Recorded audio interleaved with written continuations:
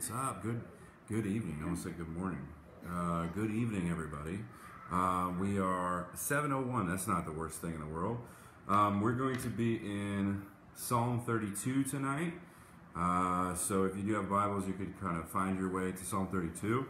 But I will open us in a prayer, doxology. Then Lisa's going to lead us in some worship, and we'll get rolling. And hopefully the kids will be pretty good. You may hear them. You probably will hear them. Good to see you, Lydia. Good to see the Lahats, the Leech. Really good to see the normal crew in this place. We miss you guys, as always. It was good to be able to connect with people. The few times that I've been on Tuesdays, it's been really nice to be able to see the guys who were there on Tuesdays. This last Tuesday was not in the cards for me, but I know that Jake was able to be there, and some of the other guys and stuff that haven't always been able to, and so that was cool. And I know that he was blessed being there. I was just talking to Jake on the phone a few minutes ago, and he was praying for us, for the service, for the word, and so it was like old times. It was really cool. So let me say a prayer, and I'll open the service, and then we'll sing the docs together, okay?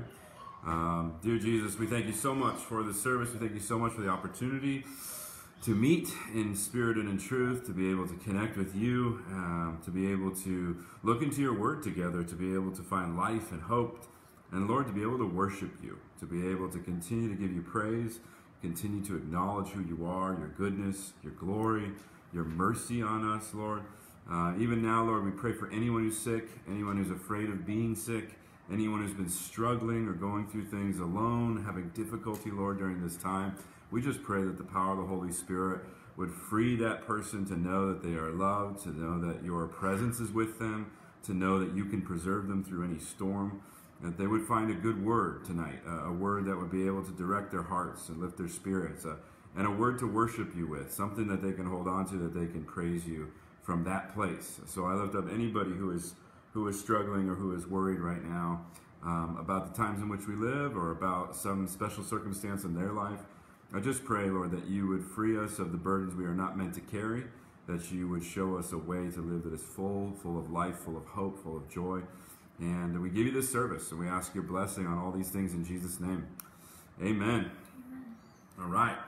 What's up, Nicole? What's up, Bishop? What's up, Katie? All right, I'm going to get distracted if I just look at the roll call. Elisa says, hi, everyone. Let's sing the doxology together. If you are there, please sing the doxology with us.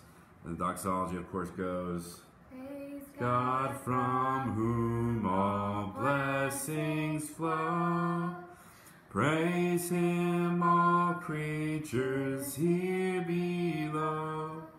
Praise him above the heavenly host.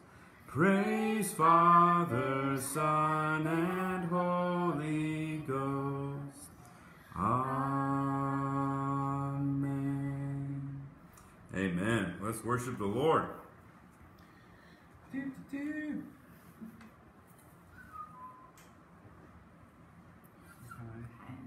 gonna sing 3 songs. What? Say hi. Hi, Aaron. Say hi. Sorry, awkward. I am awkward.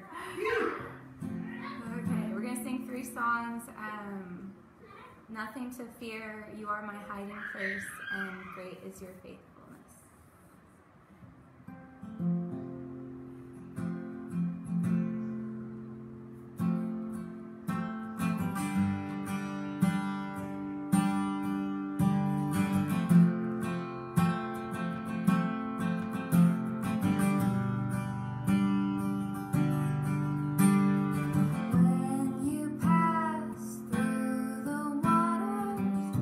I will be with you.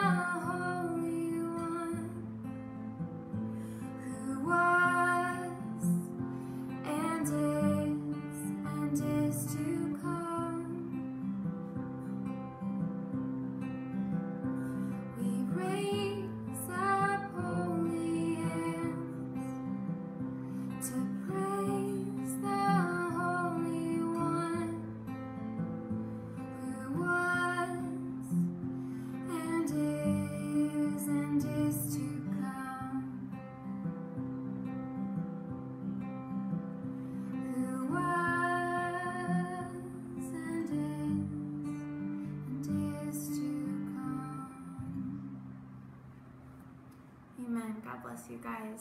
Love you guys.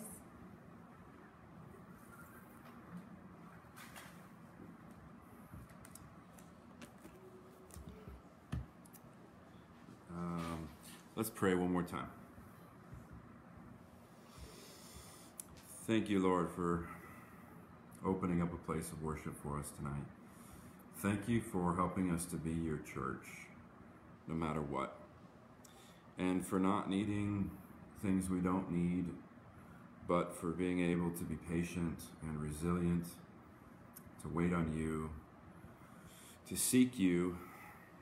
And I thank you that we're able to seek you where we are, and we're able to be connected by your grace where we are. I pray, Lord, that as we turn to your scripture, you would open the word in a way that gives us access to your heart, that gives us access to our own hearts, Lord. To know ourselves and to know you, those things should be happening at one and the same moment. And so I pray that you would open up something that we need to see tonight, open up a place where we can hear a word from you and hold on to it, marinate on it, reflect on it, and be able to bear fruit in this season. This is a season of harvest in so many ways, but it could also be a season of gathering. You may be gathering new Christians even now, who are interested in you, who are seeking you, who want to know more about you, who want to follow you, who want to take you more seriously.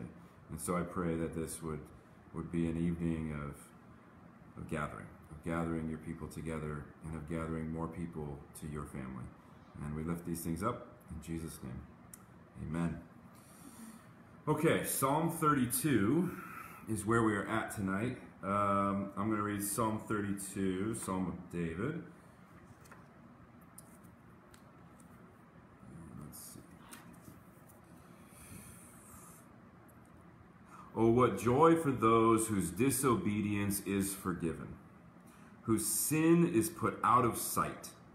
Yes, what joy for those whose record the Lord has cleared of guilt, whose lives are lived in complete honesty.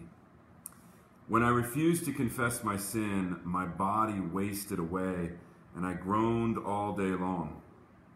Day and night, your hand of discipline was heavy on me. My strength evaporated like water in the summer heat. Finally, I confessed all my sins to you and stopped trying to hide my guilt. I said to myself, I will confess my rebellion to the Lord, and you forgave me. All my guilt is gone. Therefore, let all the godly pray to you while there is still time, that they may not drown in the floodwaters of judgment. For you are my hiding place. You protect me from trouble. You surround me with songs of victory. The Lord says, I will guide you along the best pathway for your life. I will advise you and watch over you. Do not be like a senseless horse or mule that needs a bit and bridle to keep it under control. Many sorrows come to the wicked, but unfailing love surrounds those who trust the Lord.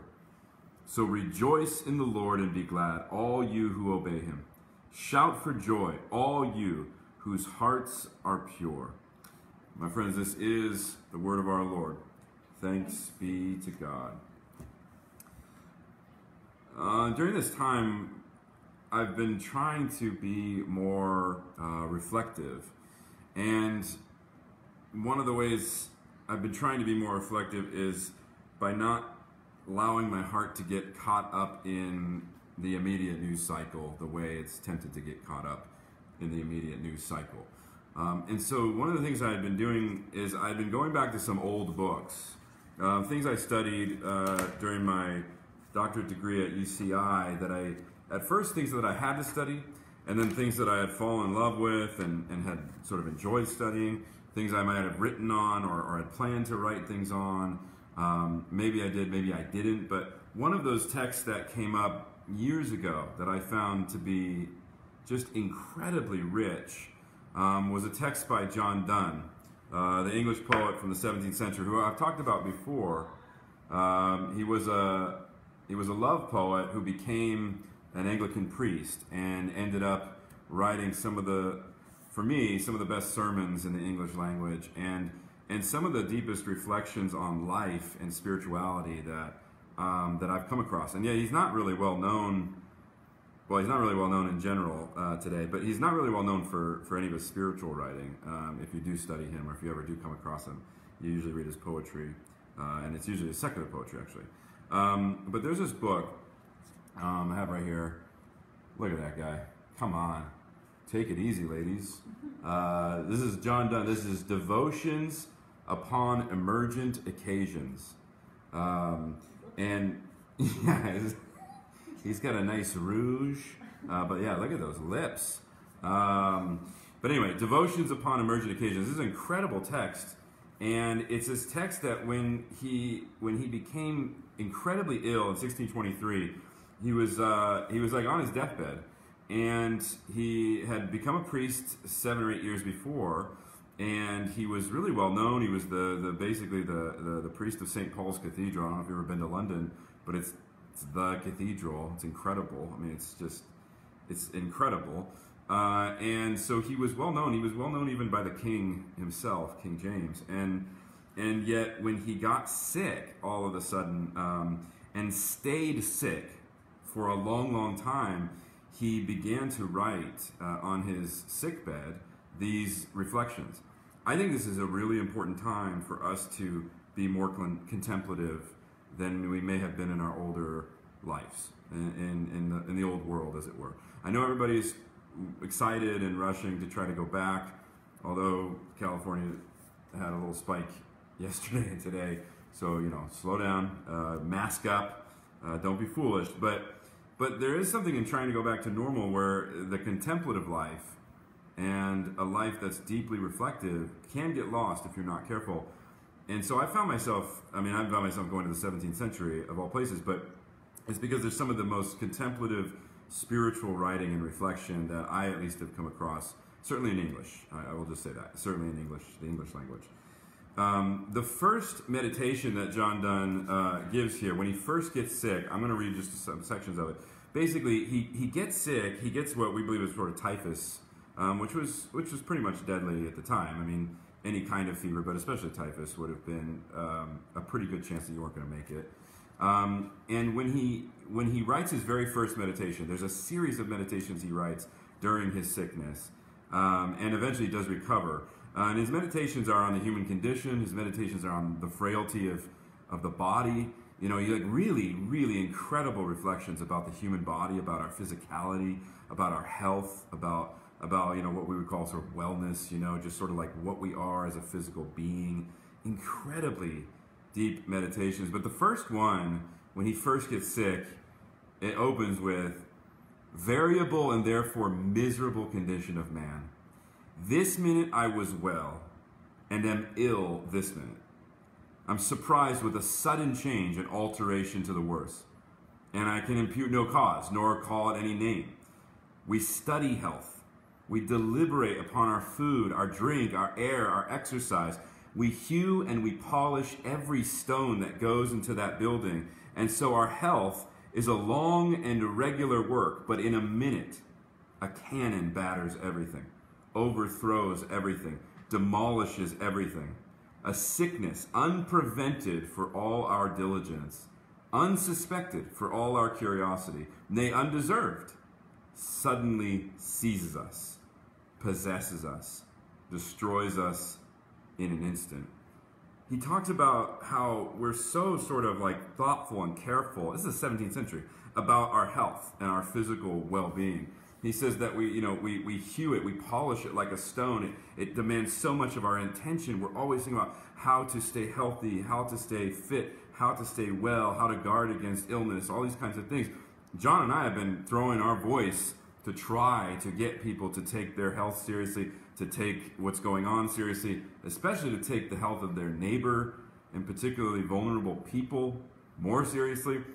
So we've been trying to raise our voice to take things seriously when it comes to the frailty of the human frame and all these kinds of things. But Donne just acknowledged, man, we really have always been sort of in our own cultures sort of really focused on the body, really focused on how to be well, and really focus on trying to avoid sickness.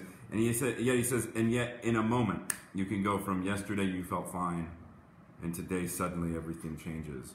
And so even despite our best sort of efforts and our attentions and our work and our, reading and our researching and our whole, everything and our Whole Foods and our, whatever quinoa diet, whatever it is that we're doing, he's like, it just in a moment you can just have it all go away. And it can seem so unfair because we're so frail. And then he says this in his second part of his reflection. He says that our bodies are like dust and ashes. They're so frail, they're so weak. Made from the dust, to dust you shall return, right? As the scripture says. And he says, the Lord has sort of gathered these ashes. He's preserved these ashes. But he says, but I am the dust and the ashes of the temple of the Holy Ghost. And what marble is so precious? So even though I'm so frail, so weak, dust and ashes, because I am the dust and ashes temple of the Holy Ghost, what marble is more valuable than a human being, right? What stuff is more valuable in the world than God's imprint on a human being? And he says, because I am more than dust and ashes. I am my best part. I am my soul. And being so, the breath of God, I may breathe back these pious expostulations to my God. My God, why is not my soul as sensible as my body? Why hath not my soul the same apprehensions and presages and changes and antidates or premonitions, jealousies, suspicions of sin that my body does of sickness? And so all of a sudden there's this turn here, and he is physically wiped out on his sick bed, which may be his deathbed, just deeply thinking about the weakness of his body. And then he has this thought. He says, but I'm not just a body. I am a soul given by God. And then he starts to think, why are we so good at worrying about and trying to guard against the physical sickness or the weaknesses or the health of our physical bodies, but we're not that good at protecting the health of our souls? We're not as interested. You're not going to get nearly as many books on the health of the soul as you are in our culture on the health of the body, right? You're not going to get nearly as much attention on the development of your soul and ways of making sure that you're getting sort of the good gut bacteria for your soul as you are going to get all of these things about how you should live and what you should eat that we're obsessed with when it comes to our physical well-being, or let's just be honest, our physical appearance. And so he says, man, the body is something we're really good at worrying about, obsessing about, thinking about, but the soul is something that we're not very good at worrying about, thinking about, planning for. He says, why is there not always a pulse in my soul to beat at the approach of a temptation to sin? Why are there not always waters in my eyes to testify to my spiritual sickness? I stand in the way of temptations naturally, necessarily. All men do. For there is a snake in every path, temptations in every vocation. But I go, I run, I fly into the ways of temptations, which I might shun. Nay, I break into the houses where the plague is. And he's talking about sin. He's like, I'm so careful. If I knew the plague was like down the street, I would like make sure I avoided the family that had the plague, right? That's in his time. This is even more sort of like viscerally terrifying. But in our time, it's not that different. And he's like, and yet when it comes to my soul's health, when it comes to my sin, it's like I run around like running into houses where the plague is, running into places where my soul is going to get sick, just like blasting through doors where I know on the other side there's sin, temptation, despair, and death. Like, why am I so insanely reckless with my soul in a way that would be very hard to imagine you being with your body? And so this is just his first reflection. I've only given you sort of some moments of it. But he says, thou hast imprinted a pulse in our soul, but we do not examine it. A voice in our conscience, but we do not hear it. We talk it out, we jest it out, we drink it out, we sleep it out. And when we awake, we do not say with Jacob, surely the Lord is in this place, and I knew it not. But though, he says, but though we might know it, we do not, we will not. And so will God be able to help us. For we have been given the tools, the necessaries, he says, to know what makes the soul sick. And what a shocking thing it would be to not know your soul is sick until you first appear in hell. That's his first reflection. Okay. Now, I will say, he moves to a prayer from there, which is nice, which is positive. But he's basically like, if our physical well-being can go away like that, and our spiritual life can go away like that, why aren't we better at listening to and guarding against and protecting our souls from sin? In Psalm 32, David is talking about his soul. He's talking about a soul that is not perfect. He doesn't have any vision that anybody has some sort of sinlessness about them. He knows that human beings are full of sin, including himself. And yet what David is doing in Psalm 32 is he is rejoicing in a form of life where your sins have been forgiven and there is still time to live. A form of life where your sins have been forgiven and there is still time to live. Now, David in Psalm 32 is basically going to show us that there are ways that you can think about your own self, your own sin, your own issues before it's too late, before you're crushed by it, or indeed before you're cast out by it, or before you're consigned by it. You can think about your sin now. That's why we're going to be in this passage tonight. There may be things in your life right now that the Lord wants you to think about, and they are sin, and the Lord wants you to be able to face them. In our rush to go back to life as normal, we're resisting oftentimes in our hearts self-examination at a deep level. A lot of times we kind of realize in moments like this that there might not be that much depth, and that part of what life offered us in its busyness was a distraction from the lack of depth we actually had in our own souls. And so tonight, maybe for some of you, this will be a moment in which the Lord wants you to be honest and face up to sin that's still in your heart, something that you're carrying around that is unconfessed, that is not bringing you into a place of health in your soul before the Lord and giving you the fullness of life.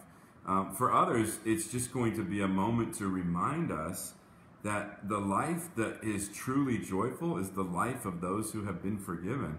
And if we have lost our joy, it may be that we've lost sight of our forgiveness. It may be that we've lost sight of what the Lord has rescued us from, what he's forgiven us from. And so he's going to give us ways to move forward where we're going to be able to say the forgiven life is the joyful life. The forgiven life is the joyful life. And I know everybody in the world wants a joyful life. Everybody wants to be happy. Everybody wants to have a full life. And I know right in this moment, it's really hard. There's anxiety and there's fears and there's all sorts of things. But there's also a lot of sin. And there's a lot of isolation. And there's a lot of bad habits. And there's a lot of hiding. And there's a lot of secrecy. And there's a lot of all sorts of things. And so the way for the Christian, the way to the life of happiness, the way to the joyful life, is through forgiveness, is through dealing seriously with your sin and being forgiven fully by Jesus. So that's where we're headed. And David opens with the best news imaginable. He literally just says, "Oh, what joy for those whose disobedience is forgiven, whose sin is put out of sight. Yes, what joy for those whose record the Lord has cleared of guilt, whose lives are lived in complete honesty." That last line's incredible to me, because what it ultimately sort of captures is that the life that is forgiven is a life that is honest. It's a life that's open to the Lord. It's not a life that it needs to hide anymore. And so he's going to have this contrast where sin is going to force you to hide. Disobedience, the direct command, the Lord has called you to do something or live in a certain way, to bear the fruit of the Spirit, to trust him in certain moments, to treat your neighbor a certain way, to put certain things first and other things second, and other things not in the list at all. And yet we disobey. That's one way you can sin, to just disobey the commandments of the teachings of the Lord, just disobey. I know the Lord said this, but I'm just not doing that. That's not what I'm doing right now. So disobedience, when the Lord calls you to do something and you don't, right? That's sort of a direct form of just rebellion. That's sin. That's a form of sin. But also, there's a record of sin. There's a life of sin. There's little bits and accumulations of sin over the course of a life that will often sort of characterize you, carry with you. Sometimes it'll be like a dark cloud over you, kind of will add to anxiety or fear, stress. You'll start catastrophizing. You'll think of past events and you'll say, that's definitely going to happen again. You'll view the world basically through the lens of an accumulation of sin. And so he also says, look, when you're forgiven, you're not just forgiven in moments where you disobey directly the Lord, but you're also cleared of all your guilt. Like anything that you have done that was wrong, that was either against the Lord because you deliberately did that, or against the Lord because you refused to obey, right? Commission or omission, they used to say. Either you sinned because you did something you knew you should not have done, or you sinned because you didn't do something you should have done, right? And so he's just talking about himself, right? Like we live in such a fragile little culture that we don't want anyone talking about us having any sin. So, just recognize, first of all, that David's talking from personal experience. He's not putting anybody else on blast. He's just like, unless you're not a human being and you're not paying attention and you're afraid to examine yourself, you know these things are true. But he says, man, what joy is there for those whose disobedience is forgiven, whose sin is put out of sight. Yes, what joy for those whose record the Lord has cleared of guilt, whose lives are lived in complete honesty. To live a life of complete honesty is the joyful life. And sometimes we think the joyful life is a certain amount of money in the bank, or the joyful life is physical health, or the joyful life is, a certain number of friends, or the joyful life is a certain number of or living in a certain neighborhood, or whatever it is. I mean, people define the joyful life any number of ways. You actually should take enough time to honestly say in your spirit, like, what you think the joyful life is. Like, what do you really think is, like, the good life?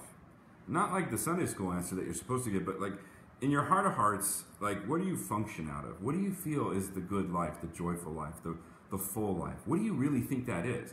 Because if you don't ever, like, reckon with that, or if you don't ever put language to what you actually feel, you'll continually be confused as to why the scripture doesn't help you, why it doesn't bring consolation, or why it doesn't bring you to a place of joy.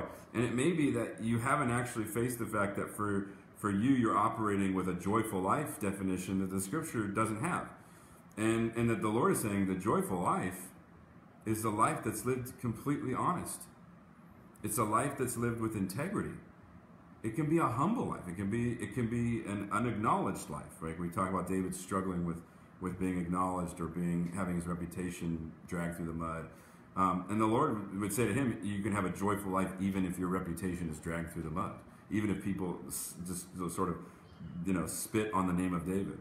You can have a joyful life, because the joyful life actually comes from a soul that is in an honest place with the Lord. Because if you're in an honest place with the Lord, that means your sin has been forgiven. It means that you're not in a place where you need to hide. And all sin does is it makes you hide from God. It makes you hide from your neighbor or those closest to you. And it makes you hide from yourself. Sin literally is all about hiding. It's all about hiding. God tells Adam and Eve to do something, and what do? They don't. They rebel, and then they hide. They hide in the trees. They hide behind leaves. They hide, and the Lord's like, why are you hiding? And they might say, oh, because the effect of sin is psychological and spiritual and social alienation. But they don't realize that. They just are reacting. But the effect of sin is that you hide. So you're not fully yourself.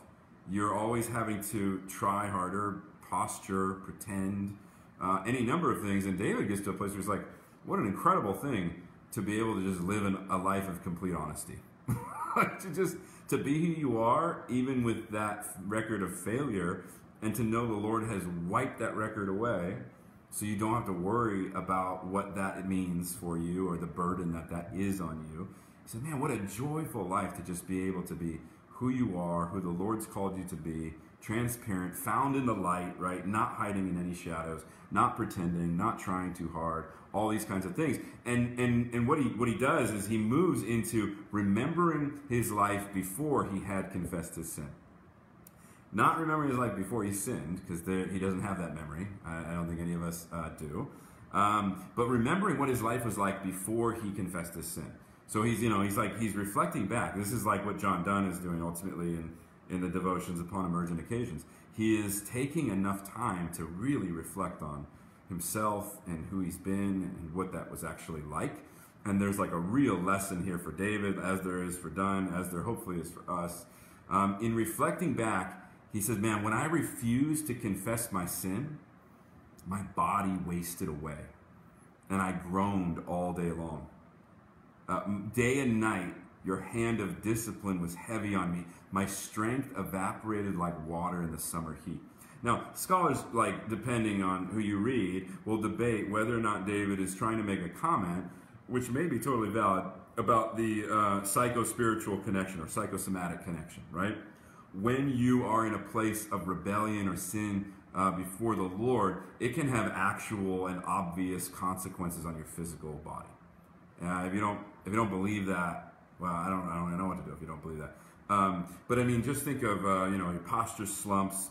You tend to fall into bad habits of eating. You tend to fall into darker places where you're not as likely to sort of, exercise or any number of things. There's all sorts of knock-on effects of a bad spiritual condition because you are an integrated self.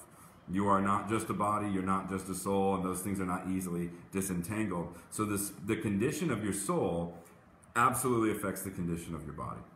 So it may be that in part, when David says, when I can refuse to confess my sin, when I was hiding spiritually, when I was holding back, and when I was disobedient, when I was refusing to tell the Lord, I'm sorry, when I was refusing to acknowledge that I was even in rebellion, when I was refusing to even listen to the Lord, my body wasted away.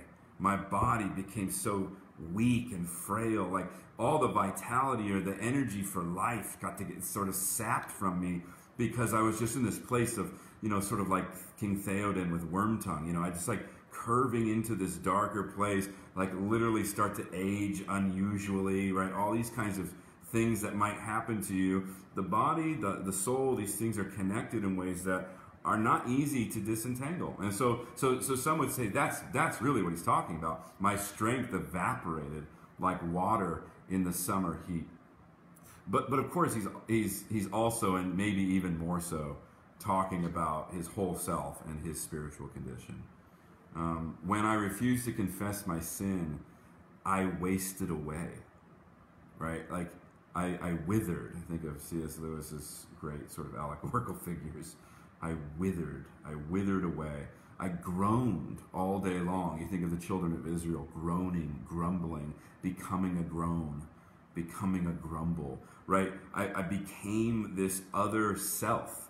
Not just I lost some muscle mass or whatever, but my self deteriorated because I was refusing to deal with my sin. We have to be able to acknowledge that when you refuse to deal with your sin, the effects are actually dramatic. And the effects are actually meant to be dramatic because they're in part, as Donne was trying to say, they're in part meant to be like a wake-up call where you get a fever, where your physical body gets a fever. There's supposed to be certain cues or reads when you're spiritually sick, when you're spiritually unwell. I don't know, you start feeling more and more uncomfortable with church and don't judge me, and so you stop fellowshipping with other believers, or you stop opening up and asking for prayer for certain things, you isolate more. There should be certain cues where you're not just suddenly shocked by sin all the time, right? But where you're able to say, man, I've been really short-tempered lately, or man, I've been really I have no patience.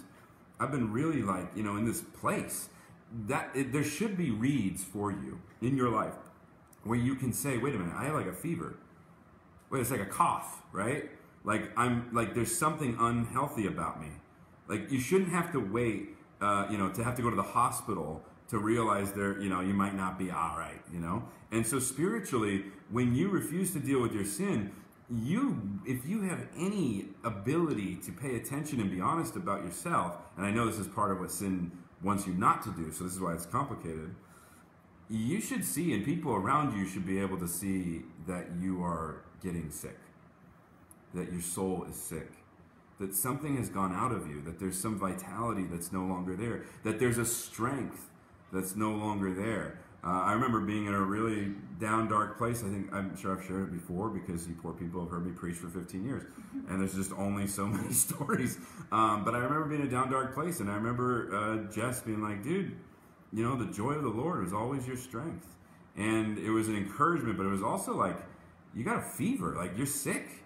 You haven't been joyful. And that's who you are. Like, you've always had the joy of the Lord. But this season, the joy of the Lord has left you. And it was just like a friend being able to say, this isn't okay. This isn't I just got to hang in there and move on to the next season. He was trying to bring my attention to a spiritual reality that was affecting who I actually was as a person before God, as a person connected to God. David's not talking about people who are not connected to God. David's talking about people who know the Lord, people who are connected to the Lord in some way. And so you should be able to tell if you take your pulse and your spiritual pulse is racing, it's completely unsteady, it's all over the map, it's fraught with anxiety, you're having trouble finding the peace of God. It's not to be like, oh, how dare you, what's wrong with you? It's to be like, oh, something's wrong. Maybe I'm not going before the Lord. Maybe I'm not noticing something. Maybe I'm not slowing down to take time in the Word. You should be able to check, and just like you would say, I need to drink more water, I need to get more sleep, just like you would say, I need to wear a stinking mask on my face so that I don't spew these particles into other people's faces, just like you would say any normal thing, I need to eat this, I need to eat better, I need to do this, I need to exercise, just like you would say that for any normal thing when you got sick. You should be able to see that, man, when you are holding on to sin, it will show, it will manifest, there will be symptoms of that sin. David says, when I refused to confess my sin, I wasted away, I groaned, my strength evaporated like water in the summer heat. When he's talking about this sin, he's not just saying I can't believe I sinned. It's almost like the moment after sin. It's like I denied that I was sinning. It's like I denied that it was a big deal. I refused, he says, to confess my sin. That's where things got really escalated. It's not that I lost my temper. It's not that I stepped out of line here or I did something I shouldn't have done and I can't believe that happened. It's after that I refused to admit it. It's like I started this argument and I refused to back down even though I knew I was being a jerk or I knew I was wrong. It's deeper. It's not just impulsively, man, I was just out of it that day and I reacted really poorly. It's like, no, you reacted really poorly and then you refused to admit it. You denied it. You added to it. You added to your sin denial. You added to your sin stubbornness. You added to your sin pride. You compounded this thing, which, the human life, even the life that's connected to God, is one that struggles with sin. And David's saying, when I stopped struggling, when I refused to confess it, when I refused to deal with it, oh man, it started to take all the life out of me. It started to all my spiritual health, all my strength, maybe physical strength as well. I wouldn't be surprised. But the energy that you have to spend to deny your sin before God and in your heart, the energy you have to spend to posture, the energy you have to spend to disconnect and not take ownership of your own sin, the energy you have to expend exhausts you. It actually takes energy to resist confessing your sin. It takes energy to continue to pretend or to continue to hide. It's not easy to hide. You have to put in some work to continue to hide from yourself, refuse to admit something, from others, refuse to admit something that you were wrong, refuse to apologize, refuse to make amends, refuse to treat people the way you should because you're just convinced your ideas are right and their ideas are wrong, and so they don't deserve your kindness or whatever it is. Like it's exhausting. It takes a lot of energy to continue to hide from the call of God, to continue to sew fig leaves together, as it were, to continue running further and further into the forest. That takes energy, and it will show. It will be symptomatic. It will be apparent if you actually slow down. And so maybe I could ask that right now. And, don't type it in or whatever in the comments thread. But do you notice any symptoms of spiritual sickness? Do you notice any symptoms of spiritual sickness? Do you notice any symptoms of sin that may not have been dealt with, or may be not dealt with, right? For David, this was like an incredibly important thing. He's reflecting on it in an honest and open way so that other people will have the opportunity to hear and apply it to themselves. This is not just some pointless kind of confessional post, in our world where it just makes him feel better about himself. He's genuinely like, man, this was terrible. Like, I was wasting away. Like, I lost the joy of the Lord. I lost the strength of the Lord. I lost my connection to the Lord. And yet, all the while, everyone thought, oh, he's David. He knows the Lord. So can we be contemplative enough about our own souls? Can you take the pulse of your soul right now and say, man, is it racing? Is it steady? Is it like barely there? Does it need like some life support? Like, can you take the pulse? Can you check, as Dunn would say? Can you apply the kinds of things we would check to see if the body was well? Can you apply that now with the power of the Spirit, with the honesty of you before the Lord, no one being put on blast here, no one being pointed at, everyone safe literally where you are, wherever you're hearing this, to just you, your heart before God? Are there symptoms of any spiritual loss of health? Are there symptoms of any sin that may be there, that maybe you didn't even think to you like it was sin, because it's not like you went out of your way to hurt someone, but maybe the Lord has been calling you to a place and you've been refusing to go. Maybe it is just disobedience. That's the first thing he mentions when he's talking about this, is that disobedience. Like, if the Lord called you to trust him in a certain area and you're just not going to that place, or he called you to step into something or take responsibility, or find life in a certain area, and you're like, I don't want to. I'm not in. That's not the place I want to go. It may be just sort of like I just ignored him. Well, that's sin, It's like, that's what it means to disobey, is the Lord speaks to you and you don't follow through, right? So can you find anything in yourself that says, man, this has been, quarantine's hard, this pandemic's hard, everything's weird already, but maybe during this time, because life has slowed down, or because, it hadn't, like for Lisa and I, it's gotten just more exhausting than ever before, I think.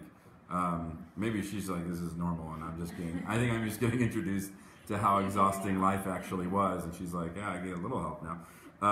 I've never been so exhausted in all my life, because I lost a commute, I lost ability to listen to a podcast or anything. I have no, so I had to realize that I didn't have certain resources. I had to make sure I was able to even keep track. I felt like there would be days where I had no track of where I was at. I remember going to a men's study a couple of weeks ago, I think it was, and John was basically just asked that question. I think he, probably asked it most weeks or something.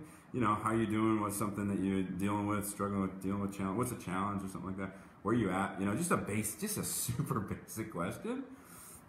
And I remember just feeling like, I don't know. like it felt like I had not even been able to keep track of my own soul. Like I didn't even know how to find myself. I was like, where are you? Where are you? Because of just the change, the pace, just all the things that we got to do and do well. It's one of those things that I felt genuinely in my heart, like I'm not sure where I'm at. And it took me like a minute, and other people shared, and it was all articulate, and I was really inspired by it, and it was encouraging, helped me to find my way when I heard other people talk. But maybe it's just that. Maybe during this time you sort of lost track of where you're at with the Lord. And it's not that you're in some horrible place. It's just that you're not really sure where you are. Maybe it's just that you've lost touch with where the Lord is in your heart and what he wants you to be talking about him with, dealing with, kind of attacking, approaching, trusting him. Maybe it's just that you're just like not really connected to that. I felt that in my own heart. Not that I was trying to disobey or avoid something or run away from something, but that I just really wasn't that connected to where I was at and where I was at before the Lord as a soul, as a spirit. And so when in this moment, he says in this moment, he goes, when I turned the corner, when I stopped hiding, I finally confessed all my sins to you. I stopped trying to hide my guilt. I said to myself, I will confess my rebellion to the Lord, and you forgave me. All my guilt is gone. There's this incredible turn. And I just can't emphasize this enough. Like, David's talking to people of God. He's talking to people who know the Lord. He's talking to people who the Lord, like when you go astray with the Lord, like the Lord doesn't like just let you run off into the wilderness. Like he says in verse 4, day and night your hand of discipline was heavy on me. Like, when you get on this other side of the Lord where you're like forcing him to always correct you, like the hand of the Lord's discipline gets heavier and heavier and heavier and heavier. And David like started to feel that more and more. He started to feel like, it's one thing to just be like, I was rebelling, I was disobeying, but not, whatever. I'll figure it out, or I'll get back on track when I get a little more time. If you're connected to the Lord, the Spirit's going to be convicting you. He's going to be calling to you. He's going to be struggling with you. He's going to be fighting for you. And the Lord's hand of discipline is going to be trying to correct you, trying to steer you back. The people are going to show up and say things that you needed to hear and you don't want to hear. Like the Lord's not going to let you just go. He loves you, right? He disciplines those he loves. And so David, being connected to the Lord, goes through this time in which he's not dealing with his sin. He's not confessing his sin. He gets spiritually more and more sick. And the Lord's discipline gets heavier and heavier and heavier. And it's harder and harder and harder. One of the prayers we pray at our church is like, Lord, don't put us too hard to the test. Like, help us to learn the lesson we need to learn from whatever we're going through and not have to learn it 5, 10, 15, 20 times. I mean, how many of us, our lives are like basically a record of not having learned certain lessons except on the 35th time? And maybe even still to this day, haven't learned certain lessons. The hand of discipline from the Lord is going to weigh on you, right? You're putting the Lord in a position where he's always having to correct you. Like like any parent knows, like that's the worst place to be. Like you don't want to be in that place where always having to correct, but you also can't just be like, let them be what they are, right? Like if your kid is not learning something, they're not following through, they're not learning how to be obedient, they're not in a place that's healthy, safe, good, maturing, whatever. Then you have to constantly be in a place where you're figuring out how best to correct them and help them find a better path. How amazing is it if you are a parent when you don't have to do that? When it's like a good day or a good moment of a day, and you're just like looking at this child and you're just like, this is like the best thing in the universe.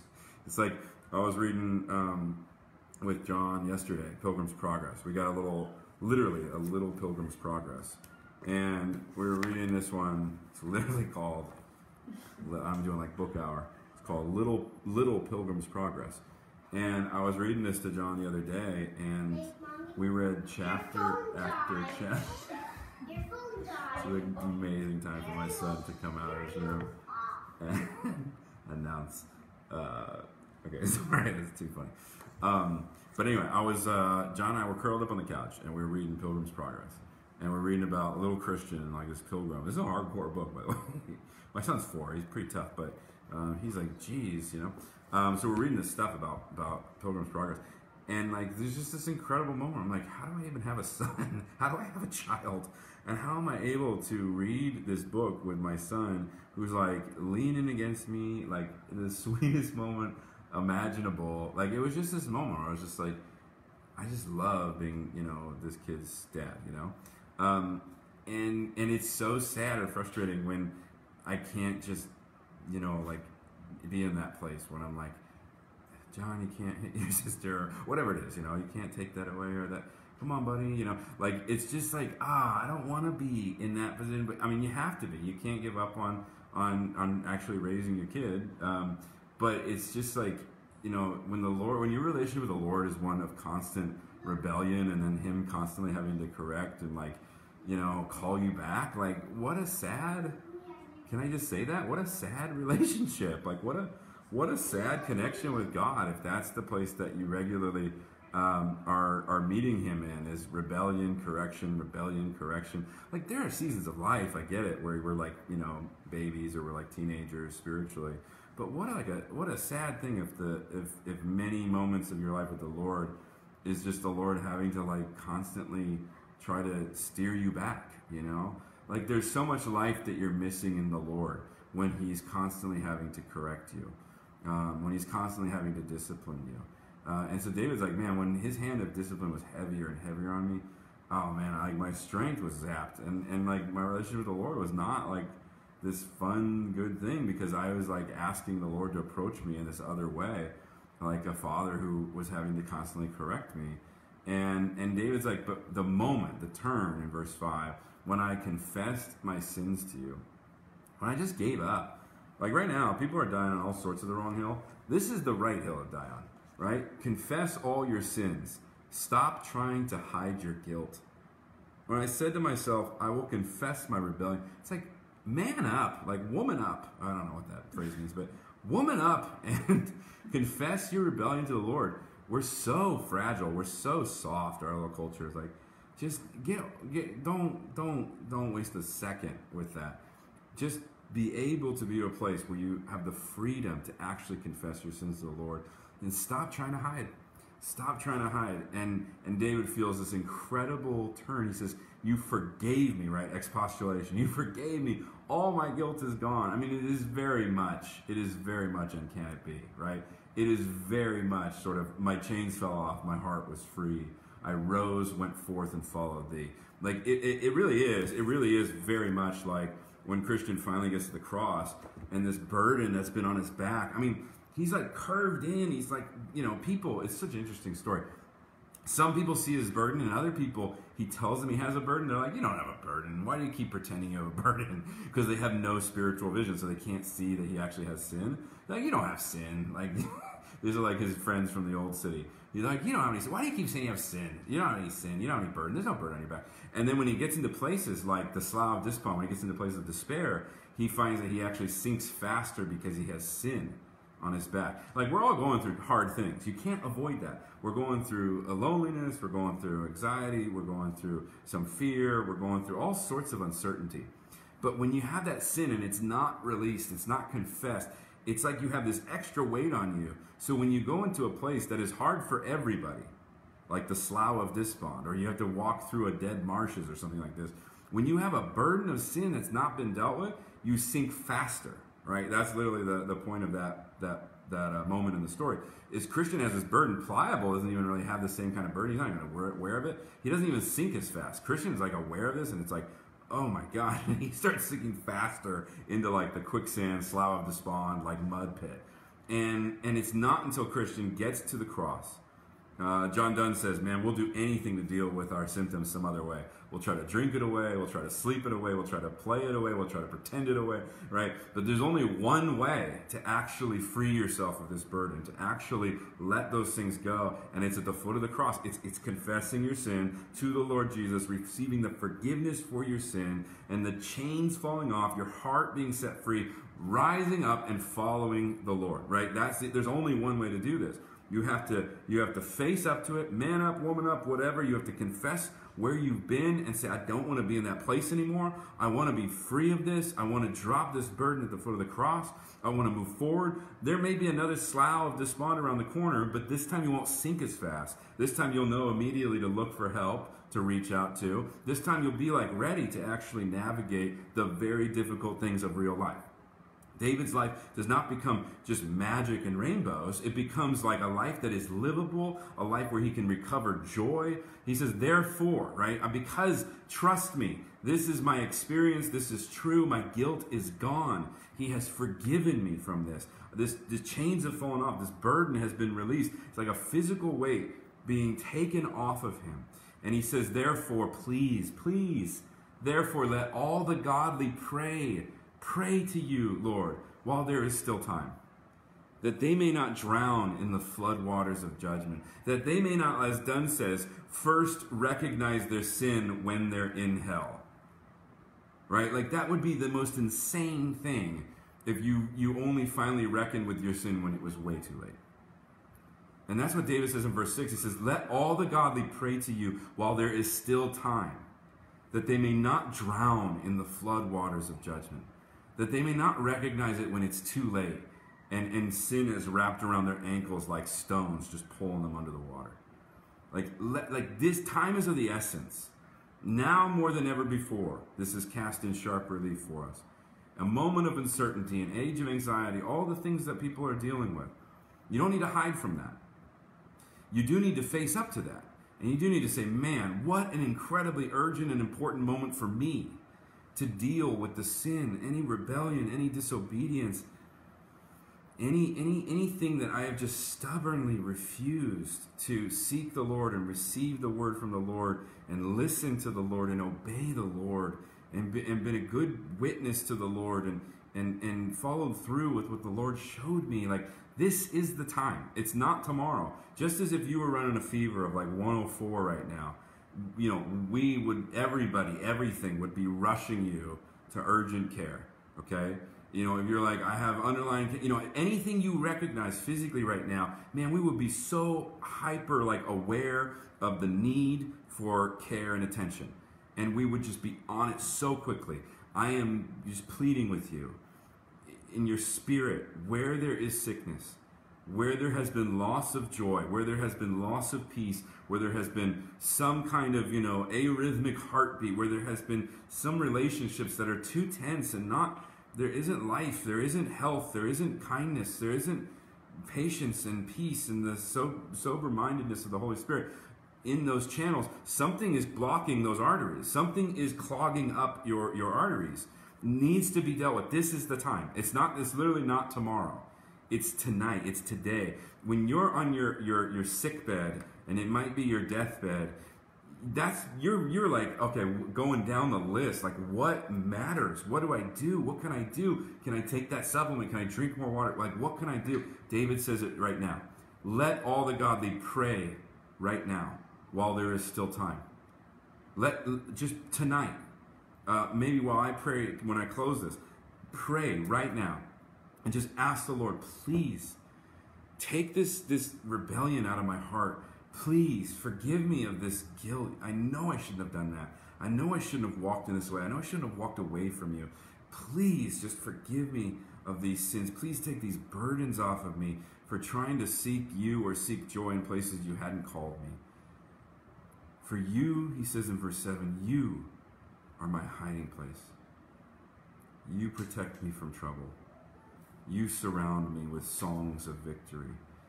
And this is an incredible poetic and spiritual turn.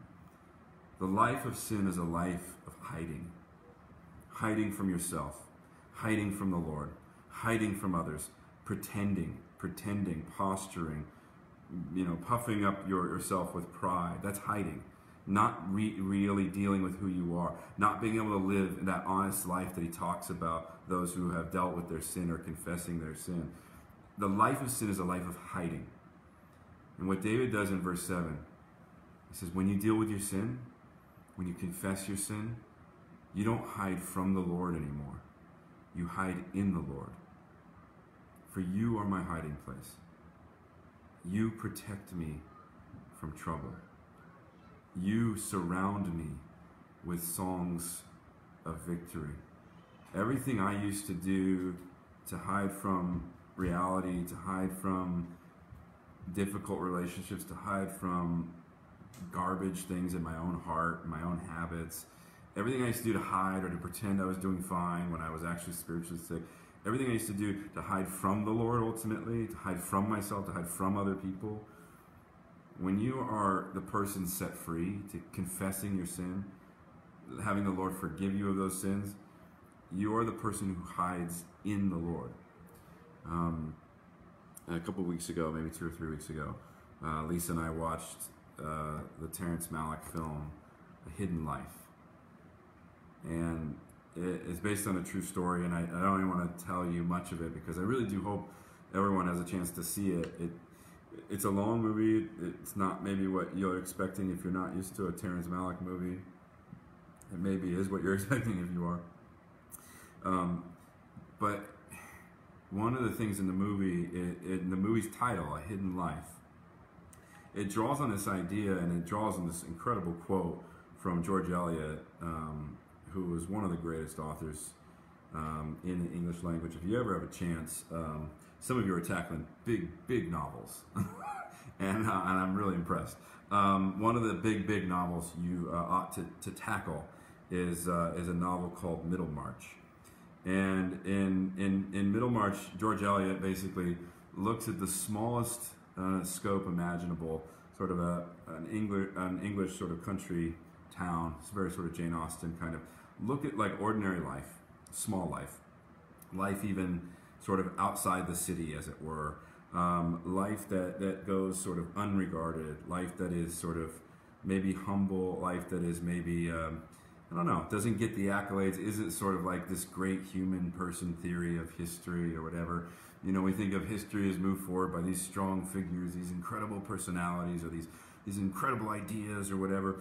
But at a certain point in Middlemarch, George Eliot says, the growing good of the world, to the extent that there is this growing good in the world, is partly dependent on unhistoric acts, and that things are not so ill with you and me as they might have been, is half owing to the number who lived faithfully a hidden life and rest in unvisited tombs. She's saying that the little good that is in the world, that makes life a little more livable for all of us, where the world is not as bad as it could be. And my friends, the world is pretty bad. I've been so grieved by so many things. And it is so dark, and our country is so sick. Our country is so sick. Sick with racism, sick with anger, sick with violence, sick with hostility, sick with a form of godliness that has no power in it because it seeks power for itself. Sick of fake Christianity. Our country is sick from so many things. And one of the things it's most sick from is godly people who have not dealt with their own sin and keep running out trying to lead and direct and steer and win and etc., etc., etc. And George Eliot says, man, that there is any goodness that is there is that there are some people. There are some people, but we don't know who they are because they don't matter in the way that the headlines, you know, get attention from certain people.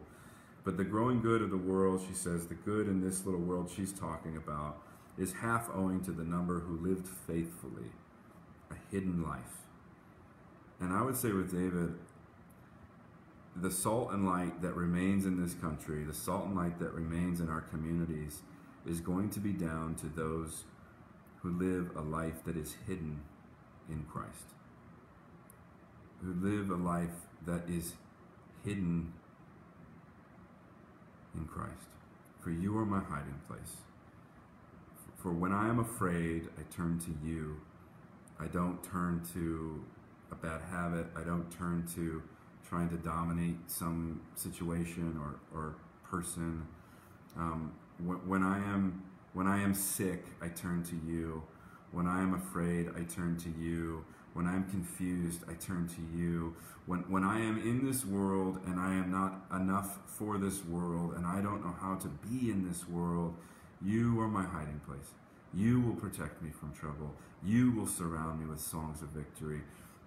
The people who are going to have a witness right now in this sick and perhaps dying country are going to be those who are not hiding from God,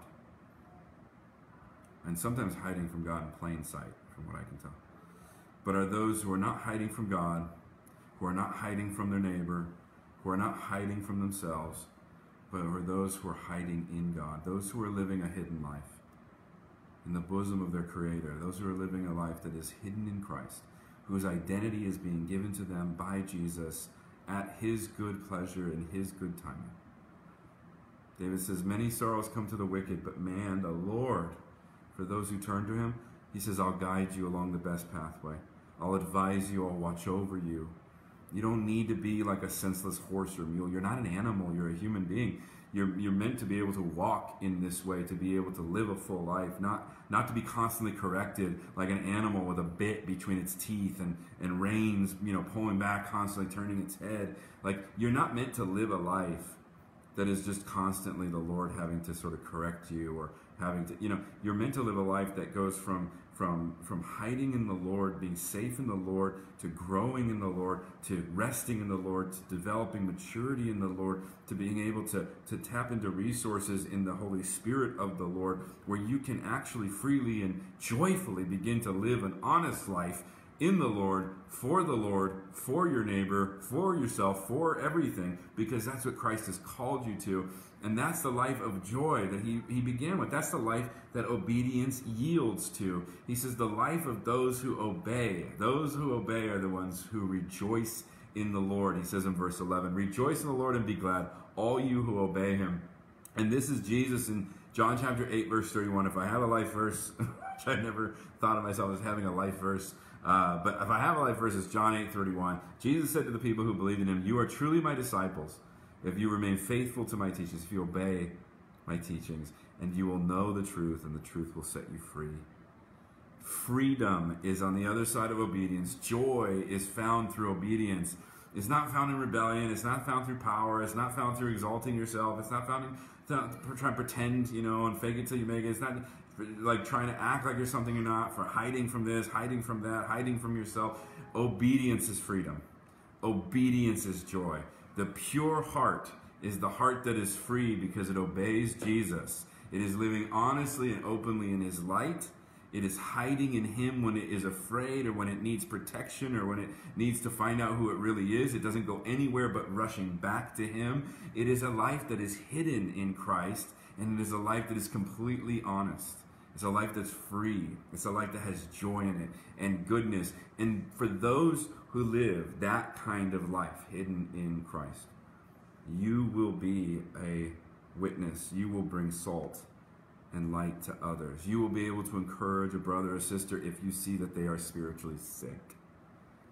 You will be able to pray for them that they may be well.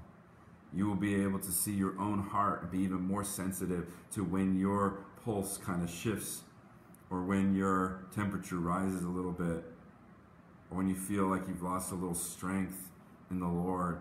You'll be able to be like, wait a minute. And you'll be able to turn to the Lord. You'll be able to say, I've been afraid. I haven't been trusting in you. I need to hide in you. I need to trust you. You're going to protect me. No matter what happens, you're going to protect me. You're going to show me the way to live. You're going to lead me on this path. I can trust you. I don't need to have anxiety about next week, next month, next year, tomorrow, because you're going to show me the best path for my life. You're going to advise me. You're going to watch over me. If you say something, I'm going to be able to hear it because I'm going to recognize your voice. You're not trying to trick me. You're not trying to say, well, I only said it once, but you didn't catch it, so you missed it. If the Lord's speaking and you're listening, you're going to hear Him. You're going to hear Him. Obedience is freedom. Obedience is joy. The joyful life, my friends, is the life of the person who has confessed their sin before the living God. The chains have fallen off that heart. The burden has fallen at the foot of the cross. You feel lighter. You feel more able to love your neighbor. You feel more able to be selfless. You feel more able to have the mind that is in Christ. You feel more able to be kind. You feel more able to not react out of frustration or hostility or confusion or fear or uncertainty in the way that our very sick country and our very sick culture and our very sick Christianity is currently doing. But instead, if you confess your sins, He is faithful and just to forgive you of your sins, to cleanse you from all unrighteousness, to give you His righteousness in the place of your sin, to free your heart to find again the strength that is the joy of the Lord. Let's pray.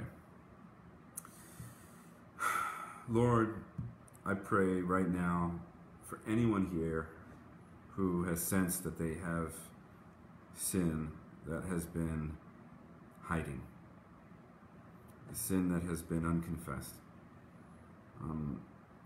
We can be so focused right now on the economy and on work and on physical health and all sorts of important things. But I pray that maybe this last hour you've given us a moment to actually contemplate our own soul, to actually find where we are with you and find if there's anything in us that has been hiding.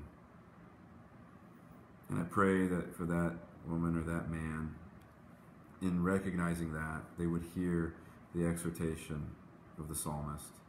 Today is the day. Confess this while you still have time.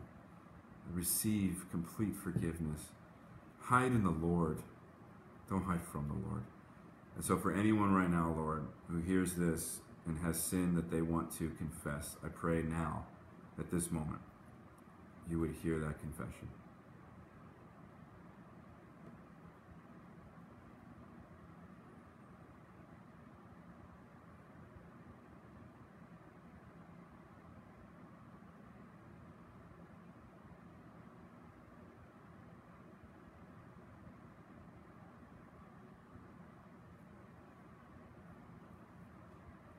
And Lord, I pray that we would believe you more than we believe our sin. That when you say we are forgiven, it is so profoundly true. It is as though a real burden was falling from our backs. It is as though true chains were being broken and loosed from our hearts.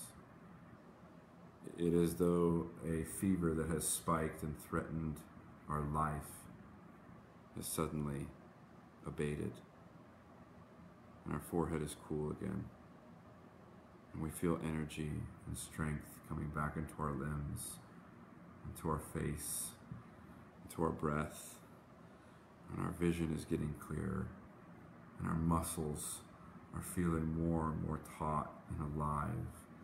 And our back and our bones are feeling less achy, less sore, less infirm, less uncertain. And they're feeling the vitality of true, stable, strong life flow back in them. Lord, any of us remembers what it's like to be sick, and what an incredible relief it is to be well again. I pray for my brothers and sisters now that they would realize in the Holy Spirit, through the blood of Jesus, through the power of his word, and the greatness of his sacrifice, they are well again. And help us, Lord, to sit up from that sick bed where our souls have languished too long, and help us to stand out of that bed, to meet the day, to enter into the life you have given us, the life of relationships and love, a life of hope, a life of good things, a life of good responsibilities, a life of deep meaning and deep purpose, and a very good and very kind God. And I pray, Lord, that you would quicken our spirits, bring back, revive this life in us again, the power of the Holy Spirit to live a hidden life in Christ, to live a humble life in the world, a life in which alone is the true strength of God. I pray this for everyone listening. In Jesus' mighty name, amen. My friends, I thank you so much for taking the time to be in the Word together. I just think this is such an incredible moment to be contemplating our souls before the Lord, and I hope that I've encouraged you a little bit to continue to do that, and to find the Lord in those places that you need Him most. My ongoing prayer for all of us is that we stay steady during this time, is that we do not lose our witness during this time, is that we remain responsible to love our neighbors and to consider others as more important than ourselves during this time.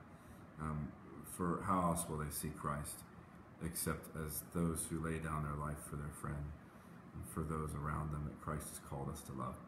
So it is a moment of opportunity, but the only way we can be Jesus' witnesses is if we're dealing with those deep issues and we're letting him bring health back to our living souls. I love you well.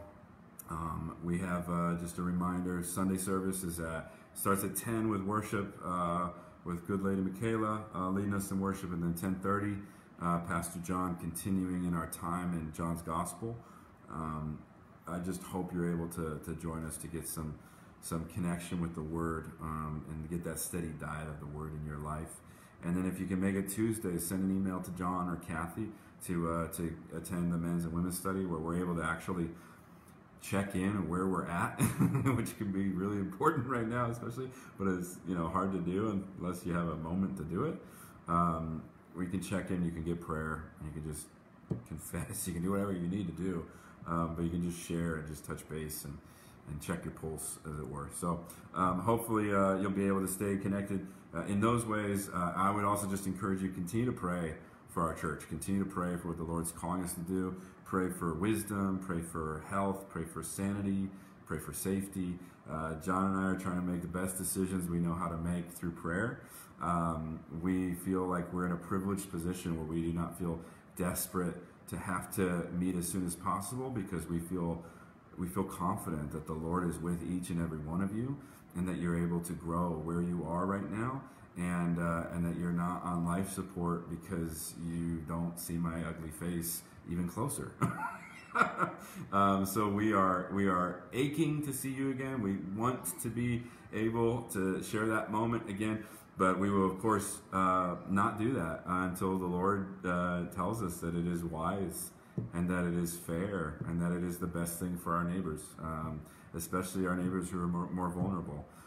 So that's where we're at, and to continue to pray for us in that way, but continue to pray for each other, continue to show up for each other, to continue to reach out to each other, continue to just love each other. We're Christians. Nothing's going to keep us from being the people of God. Nothing's going to keep us from this. You're about to get a third sermon out of me, so I better let you go. Godspeed to everybody. So much love, all the good things. And if you have to go in peace, and may God go with you.